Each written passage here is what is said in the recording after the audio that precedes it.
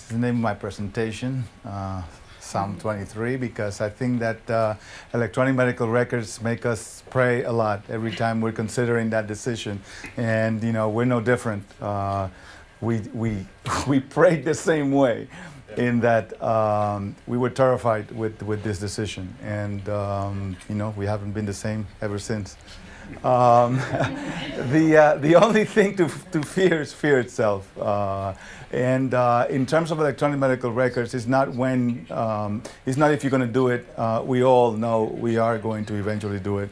And we all know that the current system of paper is just absolutely broken. One of the things that, unfortunately, or fortunately, because I guess I didn't get sued, but that unfortunately I discovered through the process of electronic medical records is how bad I used to document, and how poorly my notes were, and how really my notes were a process by which I convinced myself that I was documenting, but only I could read it sometimes. You know, so the whole system has in that sense allowed me to document much better, and people can actually know what I'm thinking. Money is the object in electronic medical records. Insurance pay for performance is coming. It's already here. They're just, you know, playing with it in terms of doing chart reviews, but in a couple of years it's not going to be available for those who cannot deliver the information electronically.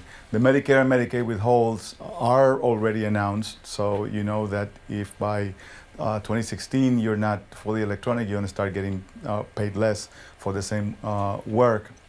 And paper pushing is costly.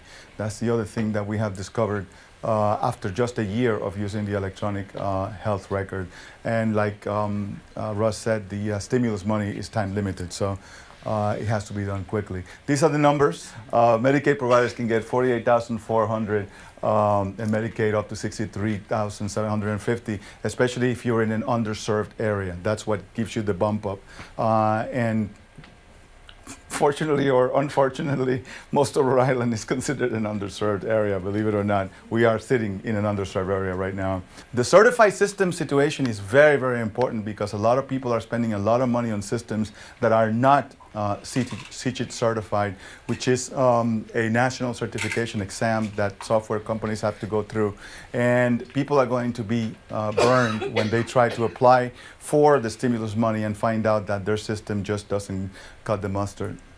And e-prescribing is going to be, without e-prescribing, you are not going to be able to access any of the stimulus money. It's at the center of President Obama's initiative for electronic medical records.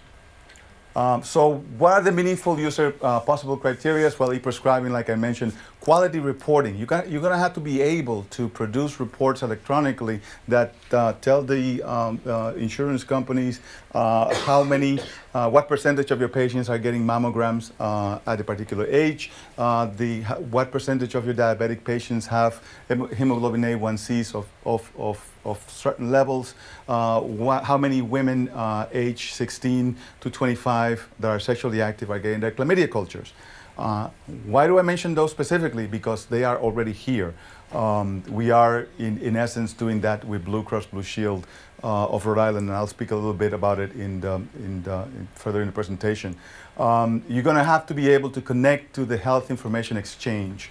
These are going to be cloud systems, so to speak, that are going to be regional, that all the electronic health records are going to have to connect to and somehow deliver some degree of information. We already have Current Care Rhode Island here, that it's like a HIE, but it's something that is going to be very important for any software to be able to deliver that connectivity. Decision support, like Russ mentioned before, the charting has to be electronic. You know, the idea of scanning a written page and putting it into a PC is not what is contemplated in the stimulus package. And being able to sign off, being able to go on vacation and be able to transfer your information to another provider on call for someone to follow your patients or follow your labs is going to be very, very important.